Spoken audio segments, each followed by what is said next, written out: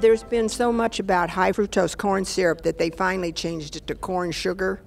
Has the omega-6, are they changing their names or doing anything that would make it harder for us to see what's in there using different terminology, or just look for trans fats? No, actually they've done a much better job. They bought off the American Heart Association. Last year the American Heart Association accused me of being the leader of the Gang of Four, saying that no, omega-6 fatty acids are good for you. And I said, I don't think so. And so they had a big editorial that said, do not listen to the man. He does not speak the truth. So that's one way of doing it. That's a much more effective way.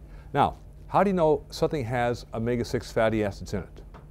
Now, don't look for trans fatty acids. Look for the magic word called polyunsaturated fats. And where do you find polyunsaturated fats? When you go down the aisles of the supermarket. If it wasn't for cheap vegetable oils rich in polyunsaturated fats, i.e. omega-6 fats, there'd be no processed foods in America, because fat makes carbohydrates taste better. And so anytime you see a label that says polyunsaturated fats on there, it's chock full of omega-6 fatty acids. You can run, but you can't hide.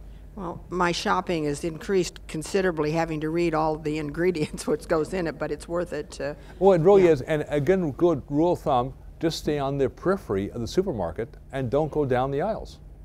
One, it'll be cheaper, you'll get to spend less time in the store, and you'll be much healthier in the process. Remember, 80 years ago, there was no drug industry. 80 years ago, there was no big food industry. After World War II, we abdicated all responsibilities of taking care of ourselves to drug companies and eating for the food companies. And we're paying the price.